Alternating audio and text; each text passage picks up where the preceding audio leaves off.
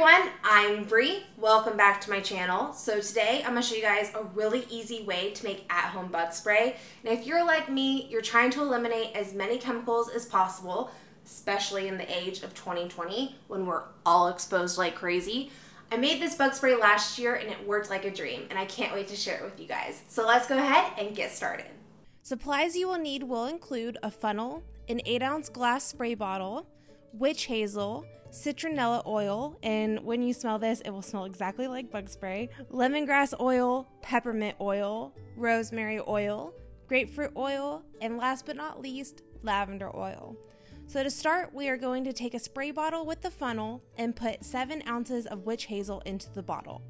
After that, we're going to add 20 drops of the citronella, 20 drops lemongrass, 20 drops peppermint, 15 drops rosemary, 15 drops grapefruit, and 15 drops of lavender.